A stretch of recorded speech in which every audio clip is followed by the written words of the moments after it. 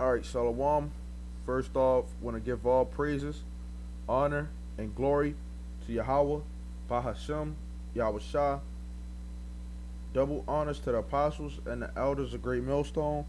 And it's a said Shalom to all the Akim out here that's doing and pushing the work in truth and in sincerity. I want to go in this lesson on teaching, persuading, and trying to reach the elect. And basically, when brothers go out to teach on the streets or brothers do lessons, you know, we use a lot of figure of speech, okay? Which it says a word, the definition of it, a word or phrase used in a non literal sense for rhetorical or vivid effect, okay? And I'm gonna go into the word rhetorical, okay? But let me look up this word vivid, okay? The definition to the word vivid is producing powerful feelings or strong, clear images in the mind, okay? So when we bring out the scriptures, okay, which the scriptures is the foundation. It's our job to teach and well use the signs. That's one reason why the signs are there. Okay. It's our job to teach and make this this truth is realistic. Okay? This truth is real. Okay? But it's the synonyms for the word vivid, okay, it says graphic, evocative, realistic, lifelike, faithful, authentic, clear, detailed. You know, we go into details on a lot of things, okay? And make this truth as clear as we can possibly make it. Okay? All through the spirit and power of Yahweh Ba'Shem Yahweh Shah.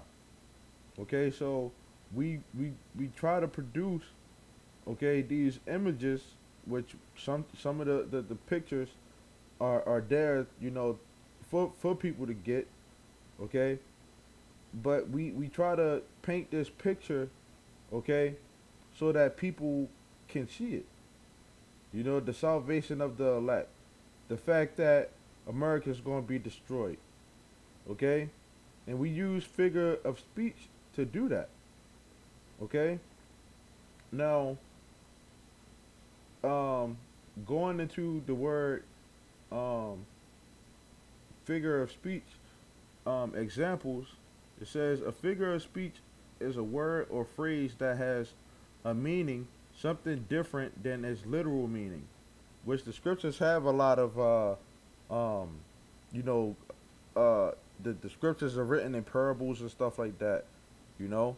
It says it could be a metaphor or simile that is designed to further explain a concept, or it can be a different way of pronouncing a word or phrase, such as alliteration, to give further meaning or a different sound. And that's one reason why, you know, brothers go into the different meanings of words, okay? Was you could go into one word in the Bible, and that one word can lead you to other things. Okay? So the a part of teaching, or a good part of teaching and reaching people, is knowing how to break down words, to use it in a way that other people who may not have heard that word before can understand it. Okay? So it's that's our job to try to persuade as many people as we can, you know, which the elect is going to get it either way. Okay? So we have to go, well, different brothers got different ways of speaking, you know, but often, many times, you're going to see brothers breaking down the scriptures in a way of explaining it, you know, um, in a further detail. Okay. Now, um, it says rhetoric. Okay, the art of effective or persuasive speaking or writing. You know, and we have the writings here in the scriptures. Okay, which are very persuasive. Okay, which I want to go into the word persuasive, and I'm gonna look up, you know, the definition in the scriptures.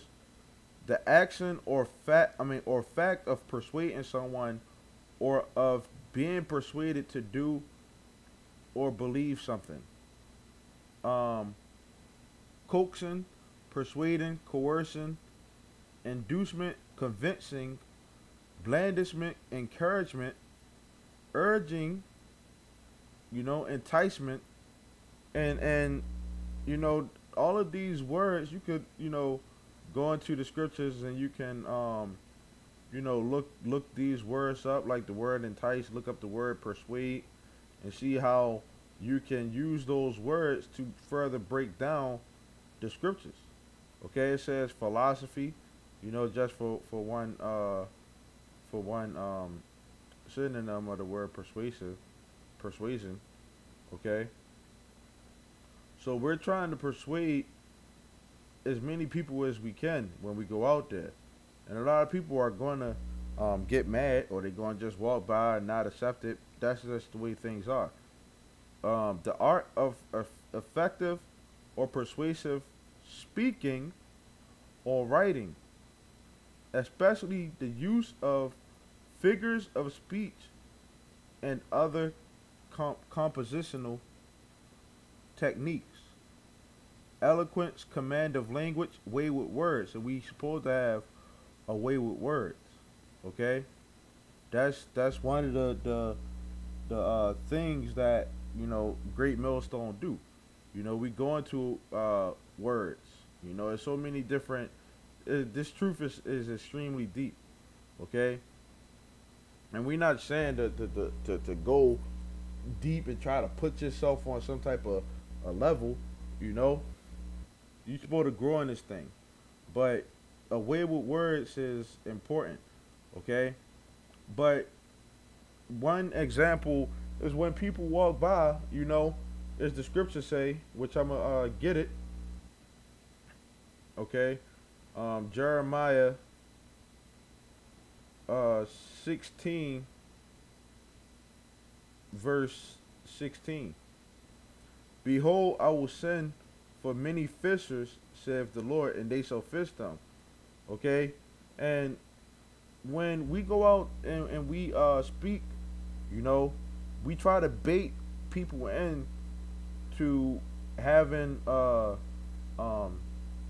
discourse or listening to this word. Okay, and a lot of people who mainly want to debate, sometimes it always end up being Edomites, the so-called white man. Okay, or we tell people about the wickedness that they do, you know, and it's all to edify. Okay, when brothers put up videos or make posts about anything, more often than not, we're trying to reach other people and teach other people, so that when people inquire, they can see, like, okay, I see what you mean by that. Okay, and that's one of the things that we're trying to do, so that, you know, as we're speaking, okay, people can come into it. And that's one thing with like the Alpha and Omega ministries, when Dr. James White, the Edomite, and I forgot the guy name, but he's irrelevant, you know. Um, when they was bringing out stuff to try to attack the doctrine, you know, we we at Great Millstone was bringing out, different points. Brothers was bringing out different points to try to reach the elect, okay? To try to sharpen other brothers, these scoffers and people that don't believe, they help us out, you know, because we're the ones with the truth, and when they come up and they say crazy things, that even furthers us to bring out even more truth. Yahweh Shem Yahushua is making his men known throughout the world. Okay, so we go out there and we fish and we try to bait people in, okay, and we let them know what's going to happen in this society. 2 Corinthians 5:10. For we must all appear before the judgment seat of Yahweh Shah, that everyone may receive the things done in his body according to that he hath done, whether it be good or bad. Knowing therefore the terror of the Lord, which the Lord is going to destroy a lot of people, man. Okay? The Lord can kill you in any way he deems necessary. Okay? Knowing therefore the terror of the Lord, and we have a pretty good idea of what the terror of the Lord is, not only through examples of like the tsunamis and stuff like that happens in the world, okay, but also through the scriptures, the people that don't make the Most High their strength, okay. So we understand the terror of the Lord, the fact that the Lord destroyed Sodom and Gomorrah, okay, which was basically the LGBT community, and we let people know that are a part of the LGBT, that if you don't repent, that you're going to get destroyed. We let people know that repentance, you must repent because the kingdom of heaven is at hand. Okay? It says, we persuade men. Knowing therefore the terror of the Lord, we persuade men. Okay? Now, going into the word persuade. Okay, persuade, trust, obey, have confidence, believe, be confident, persuade, to induce one by words to believe. Okay? We're trying to show our people what to believe in the right way. Okay? This is the standard for the so-called Negroes, Latinos, and Native Americans. The 12 children of Israel. Okay, this is the standard. Great Millstone, we set the standard. Okay, the real men of the Lord. Okay, so if you believe that you are a man of the Lord, you have to question and look through the scriptures to see whether you're really doing what the men in the Bible actually did. Like when times get hard, are you freezing up? Do you have faith in Yahweh Shem Yahushua? Okay, how are you proving it? Are you making full proof of your ministry? Are you putting up videos? Are you going out? Are you being diligent? Are you being patient? It says to make friends of, to win one's favor, gain one's goodwill, or to seek to win one, strive to please one. And when we go out there, we seek to try to gain the favor of the people, not to go out there to be men pleasers and stuff like that, But we might have somebody that might be of the elect, that might sit up there and say, "Oh, y'all really are men of the Lord, man. I see how y'all get down, Y'all keeping it real. Like, yeah, I wanna learn, and I wanna learn more, and I wanna grow. The scripture says one man esteems one day more than the next. Just to paraphrase, one man gonna look at another day, different than another man. Okay, so we're out there to try to reach the elect in many different ways, which is the elect is gonna get it.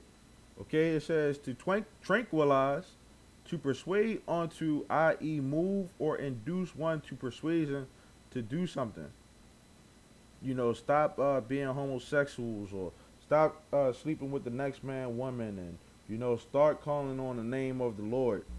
Okay, which a lot of these people out here, like that know that they're Israel, are they're not really doing what the scriptures say. Okay, be persuaded to suffer oneself, to be persuaded to believe. I mean, to be induced to believe, to have faith in a thing. And a lot of our people don't have faith, and we showing them what the faith is. They don't know what to believe in. Okay, it says to believe, to be persuaded of a thing concerning a person, to listen to, obey, yield to, comply with, to trust, have confidence, be confident. Okay, and the condition that our people are in, man, before this truth, and we all was a part of it too, but the condition that our people was in, the mindset they was in, it's hard to have confidence, man. The fact that a lot of us had the vibration of our mother, or this world on us, and that stuff takes time to get off. Okay, now the men of the Lord aren't going to bullshit. They're going to come into this thing, and they're going to know that it's the truth, and they're going to follow the Lord straight way. Okay. Knowing therefore the terror of the Lord, we persuade men, but we are made manifest unto Yahweh Bashem Yahushua, and I trust also are made manifest in your consciences. 2 Corinthians 2:17. For we are not as many which corrupt the word of Yahweh Bashem Yahushua, which you have a lot of people out here that do that. Just want to speak the smooth things. It says, but as of sincerity, which we are sincere. That's why when brothers open up, brothers send a salute to the ones that are preaching this truth and sincerity. Okay, not the ones that are corrupt. Niggas that want the Lord to just destroy everybody. Don't give a fuck who you are. Okay. You got guys out here that would try to corrupt the elect if they could. Okay, because they don't have that understanding of what's really going on. It says, but as of God, Yahweh Bashem Yahushua, in the sight of Yahweh, speak we in Yahushua. And if Yahushua came and just spoke whatever the heck he wanted to, okay, the Lord he wouldn't have used them. When Yahushua came, he spake the words that Yahweh wanted him to speak. And that's what we do when we go out. We speak, we're supposed to be speaking the words that Yahushua wants us to speak. Okay? Galatians 1:10. For do I now persuade men, or Yahweh by Hashem Yahushua? Or do I seek to please men? Which we don't go out there to try to, please men and stuff like that. For if I yet please men, I should not be the servant of Yahweh Bashem or Yahushua. And that's what we are. Yahushua told us what we're supposed to be doing, what we're supposed to be saying, how we're supposed to say it. Okay? Not the fact that, okay, like a lot of people sit up there and look at us like, oh, GMS are rapists and stuff like that, which we're not rapists, man. But we go out there and we teach the truth in the scriptures. Okay? That rape is in the scriptures. And I'm not going to go into that in this lesson, but you can go Google that. Go look up the videos. Okay? But we go out there and we do what the Lord said to do. Not to please men, not to even please other men in Great Millstone. Okay, we go out there to please Yahweh Bashem Yahushua.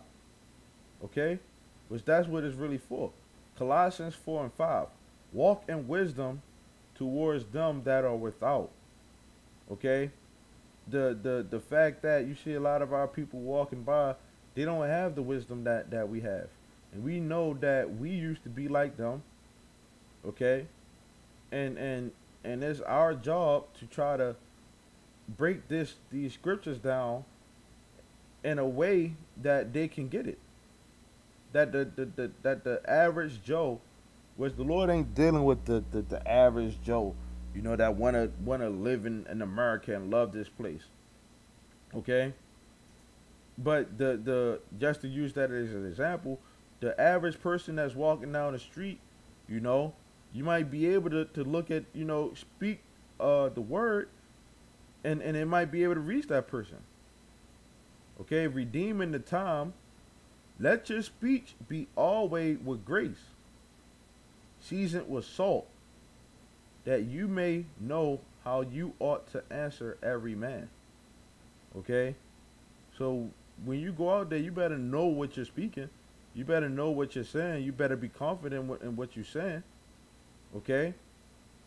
And try to reach the elect. Okay? I'm going to get this last scripture. 2 Timothy 2:23. But foolish and unlearned questions avoid. Okay? We're out there trying to persuade people, and then you got people that come up and they ask dumb questions. Okay? Knowing that they do gender strifes, because we're saying these words in a in a in a manner that not many people are gonna get it. Many people are gonna be offended. Okay? And when those people do get offended, sometimes they ask these foolish or unlearned questions. And we have to avoid them because they that's just gonna bring even more confusion. Okay? And that's that knowing when to avoid those questions.